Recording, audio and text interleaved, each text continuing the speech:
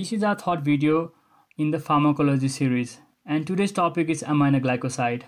And in this video, we're going to go through these topics: classification of aminoglycoside, mechanism of action of aminoglycoside, mechanism of resistance of aminoglycoside, adverse effect of aminoglycoside, and at last we're going to go brief on some of the drug in this group.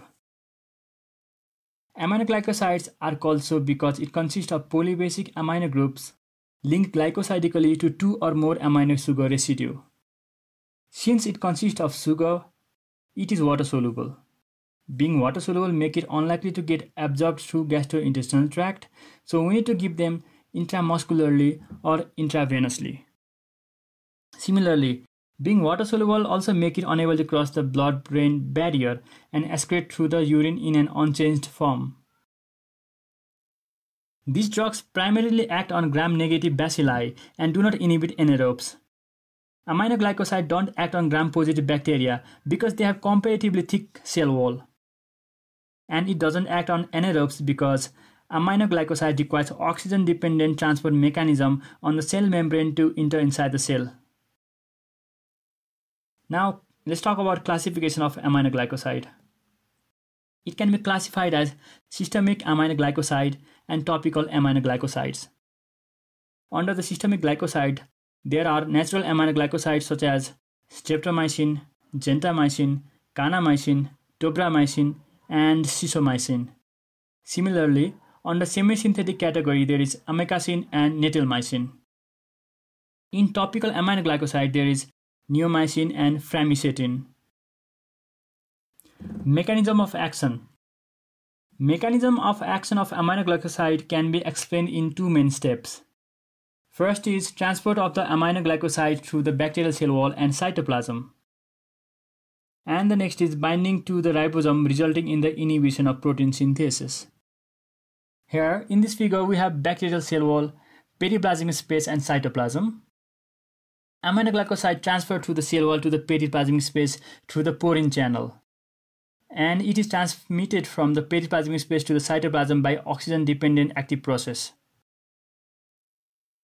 Once inside the ribosome, streptomycin specifically binds to the 30S ribosomal subunit.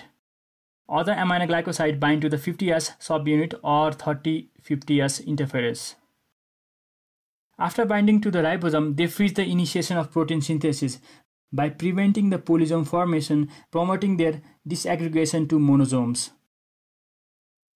30S, 50S interface binding aminoglycosides cause distortion of mRNA codon recognition, resulting in misreading of code. So the abnormal peptide chains are produced, resulting in no protein formation. Mechanism of resistance. Mechanism of resistance occurs in three ways. One of the ways is inactivating enzyme produced by the bacteria, which either phosphorylate or adenylate or acetylate the antibiotic. Thus formed conjugated antibiotic can't bind to the target ribosome. Similarly, there might be a mutation that decreases the affinity of the ribosome protein that normally bind to the aminoglycoside, or there might be decreased efficiency of the transporting mechanism. Now let's talk about the adverse effect of aminoglycoside. Number one is ototoxicity. This drug gets concentrated in the labyrinthine fluids and are slowly removed when the plasma concentration falls. But when there is high plasma concentration of the drug, vestibular and cochlear sensory cells and hairs undergoes concentration-dependent destructive changes, leading to progressive hearing loss and symptoms such as headache, nausea, vomiting, dizziness, and nystagmus. Aminoglycoside is contraindicated with loop diuretics since they are also ototoxic. Next adverse effect is nephrotoxicity. Aminoglycosides attain high concentration in renal cortex.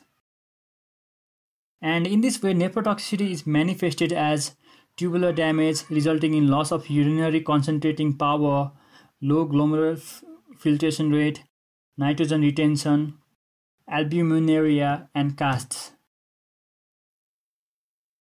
Neuromuscular damage is another distinctive adverse effect. All aminoglycosides reduce acetylcholine release from the motor nerve endings. They interfere with mobilization of centrally located synaptic vesicle to fuse with terminal membrane, and ultimately decreases the sensitivity of muscle input to acetylcholine. These drugs are teratogenic as well, since they cause eighth cranial nerve damage to the fetus and also cause ototoxicity of the fetus.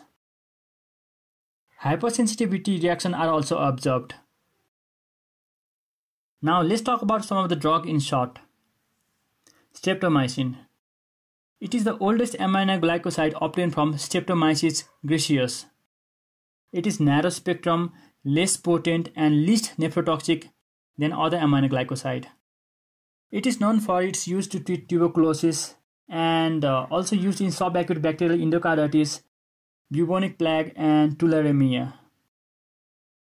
Gentamicin is one of the most commonly used aminoglycosides since it is cheap and more potent. It has broader spectrum of action under the gram-negative rods and gram-positive cocci. NEOMYCIN, our next drug, is highly toxic to the internal ear and to the kidney. It is therefore not used systemically. It is generally given orally before surgery. Amikacin, it is resistant against bacterial aminoglycoside inactivating enzyme, so this drug has widest spectrum. Cytomycin, on the other hand, is more potent on Pseudomonas and a few other gram-negative bacilli and beta-hemolytic streptococci than gentamicin. Natilmycin, on the other hand, is semisynthetic derivative of a cytomycin.